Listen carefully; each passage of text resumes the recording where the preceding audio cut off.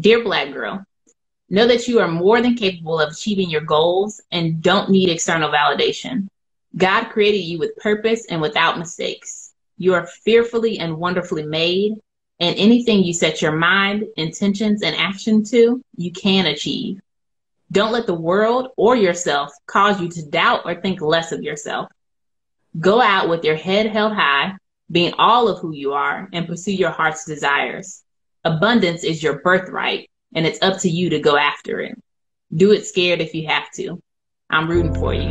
Signed, Tasha Randle. Almost 12 years ago now, God had gave me the vision to start a coaching business. And I gave him every reason of why I wasn't ready. Like, I'm too young. I don't have enough life under my belt. How I'm going to coach somebody, et cetera, et cetera. And like, I literally like pushed it off and ran from it for so long. And it just like always would come back. I always kept coming back in whatever situation.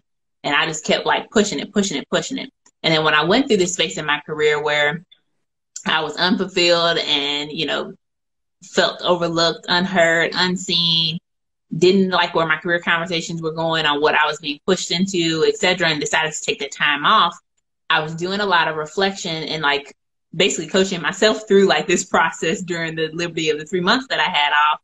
And I was also doing a lot of like spending a lot of time reading my word.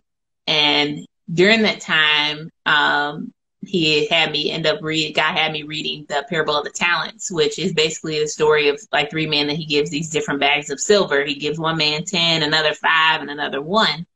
The ones that he gave multiple, they basically took those bags of silver and multiplied them and came back with more. And he was like, well done, my good and faithful servant. The one guy who got the one bag basically went and buried it because he was so afraid of losing the silver that he was like, I'm just going to bury it and then come back and bring him this one bag back. And he was like, well, what did you do with what I gave you? The gift that I gave you.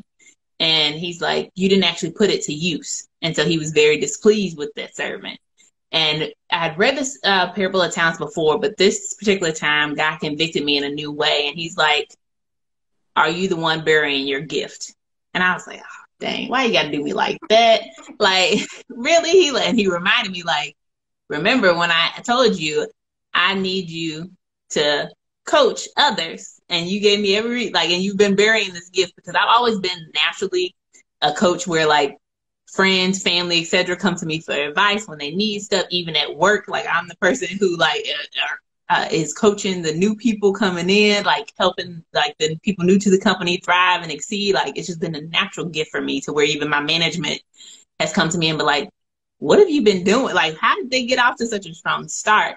And so it's just been like one of those things that has been ingrained, and he brought that to life to me again in that situation. He's like, the things that I'm having you go through right now that you're experiencing at work, like you are not the only one.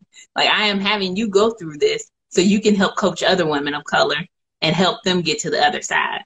The name Real Talk Tasha was an intentional choice for my business because it's a reminder to myself to always have real talk, straight up conversations and bring all of who I am authentically to whatever space that I show up in rather than wearing the mask. And so that's the genesis on how I started coaching and how Real Talk Tasha came to be. My legacy that I would like to leave is to be an example to others, to show up as your authentic self and know that you can still win. Go after what you want with persistence and determination and don't give up. Like I want to inspire others to be out here living their best life, to be out here thriving. Like I said earlier, I'm rooting for everybody Black. Like we have been held down, held back for so long. Like, and there is just so many things that constantly happen that, you already naturally deal with imposter syndrome and self-doubt. But then as a Black person in America, like there are so many signals and cues that you get that are constant reminders that make you start to even doubt yourself more, that it's like, we need so much more positivity in our community to like really help push past that. And that's my thing, is where I don't want it to be the space where people of color have to have so much of an extra burden and feel like that they have to alter who they are. Like I firmly believe that God made no mistake when he created us.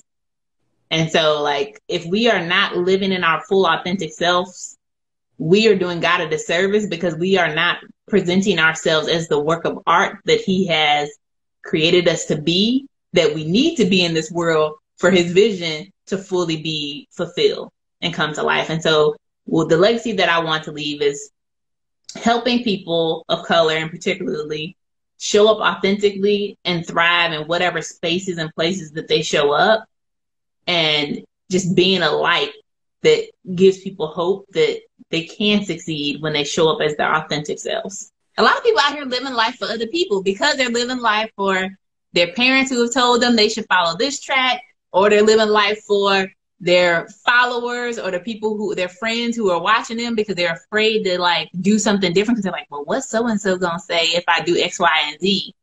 I don't want to be out here falling on my face in front of so-and-so. And so I'm just going to stick over here and where I'm most comfortable and what's working because I'm too afraid to fail in front of people or to put myself out there. And it's like, at that point, you're not really living your life for yourself. You're living your life for other people and being concerned about what they're going to say or what they're going to think. And that's really being held captive in your own life. My mantra is do it scared.